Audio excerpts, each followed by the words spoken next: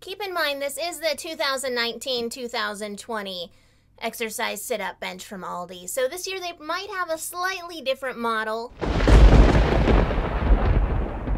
Hey everyone, it's me, Katie-Beth again. And today I will be reviewing the Aldi sit-up bench. The brand is actually Crane, but you'll know it when you go to Aldi and it's on the shelves. So I'm going to do this review in a few different parts today.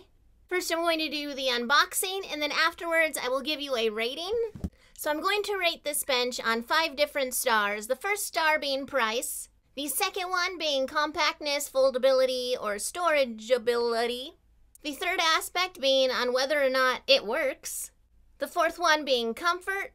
And the fifth star being just if I feel like it's better than other benches. Alright, so here we go with the unboxing, and then afterwards I'll give you a little demonstration of how it works, and then my final scoring at the end.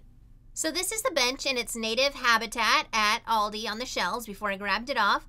And then finally when I took it home, and it did fit in my car, which was great. So this is what you have when you take everything out of the box. Not a lot of pieces, which was great because it was easier to put together. I did have an issue that a lot of the edges had these unfinished edges with sharp bits that you had to sand off. So I did spend extra time just sanding off these little sharp bits. Also, the other thing that made me so angry is it says to just place the cap on the foot of this end. It would not place on. This is me actually trying to place it on. Didn't work. I thought, well, maybe it'll screw on. It did not screw on. I could not find any plausible way to get this foot to stay on.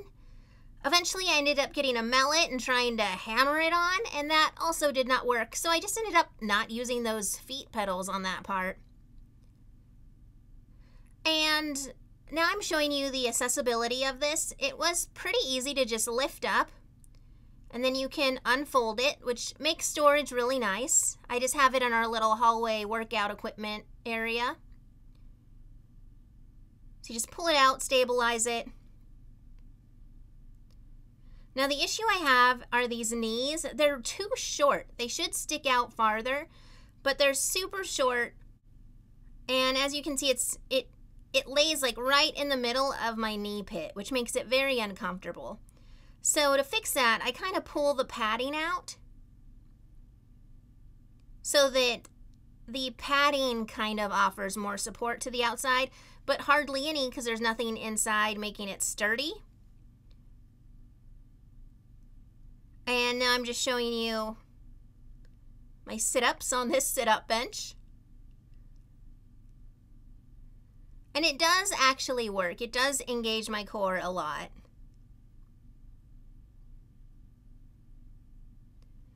But I pretty constantly have to be fixing the knee section because it's always coming loose since it's not the way it's supposed to be used, but the way it's supposed to be used is too uncomfortable on my knees.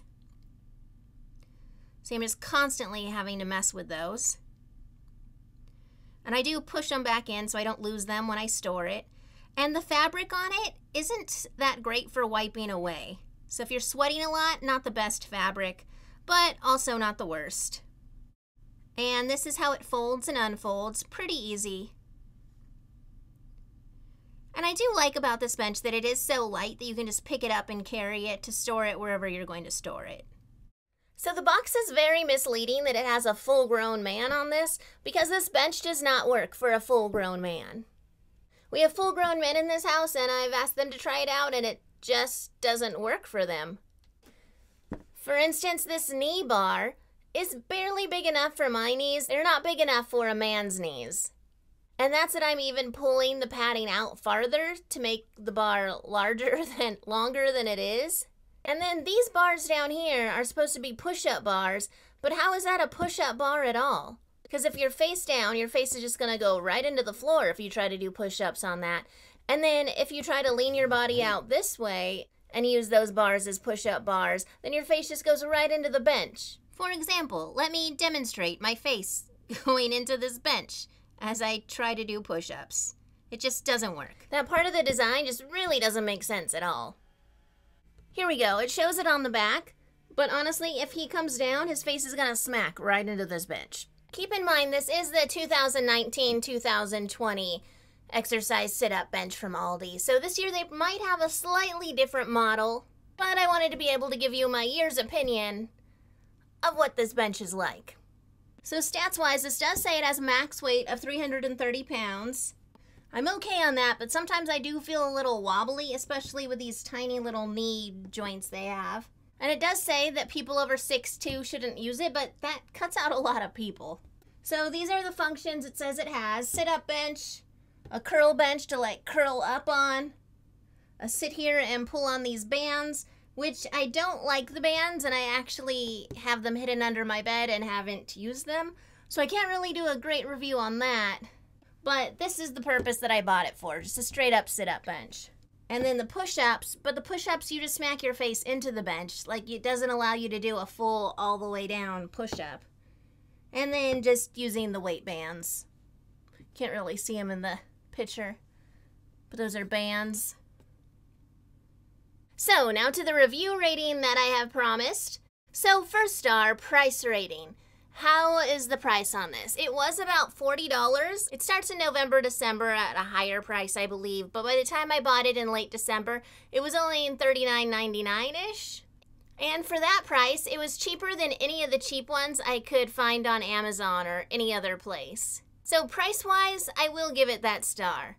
However, after using it for a year and everything I know, I probably still wouldn't have paid $40. Just there's a lot other things I could have used that $40 on. So star number 2, storageability. I'm going to give it that star. It is foldable. It took me about 6 months to figure out how to fold it, because once I built it, it just was in that position, and the directions didn't really say anything about how to fold it down. I think you were just supposed to know how to do it. I only found out that it was truly foldable by accident because I was moving it, and then it just collapsed and folded down onto the floor. But storageability-wise, if I had known how foldable it was, I would have been able to store it under my bed, and it would have been pretty perfect. Now star number 3, does it work? Yes and no. For me, it works. It's irritating on my knees because the bar isn't wide enough for my knees. And it's not like that would have been a big bad thing about space, because the bars on the push-ups on the side stick out farther than that. So they could have just had the knee bars stick out a little farther, and I would have loved that. But it does work. After a while, if I don't do any ab things and I do like 30 sit-ups on that, the next 2 days my abs are just super sore. You just feel them building up in there. However, I'm 5'2". I'm nowhere near 6'2", so it works okay for me. But for dudes anywhere close to 6 foot, it's not a workable option. So I'm going to give the does it work star a half a star. Because it does work for me, but it doesn't really work for people larger than 5'2".